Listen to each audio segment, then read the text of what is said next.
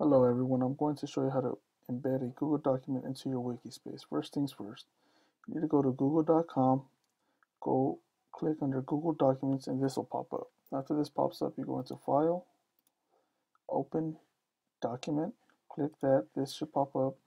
After you have typed your message, you're going to go into File again, Publish to Web. You're going to copy this embed code right here. Once you're done copying, you're going to close. You're going to go into your wiki space.